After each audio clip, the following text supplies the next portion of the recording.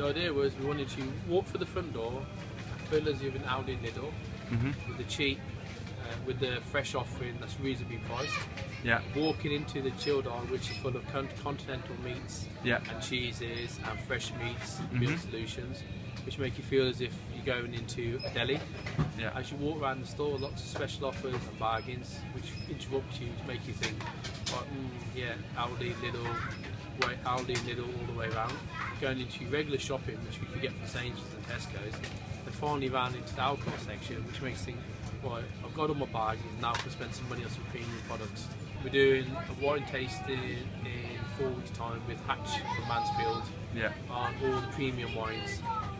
At a wine taste on Saturday with Faustino from Cellar Friends, where we sampled all the Faustino brands, but we only sold the wines that sold, the ones that were £20. We shot to 4 bottles. So probably do a foodie fair next right in the middle of the summer with locally sourced sausage, bacon, wine, ciders, like a Cotswold fair.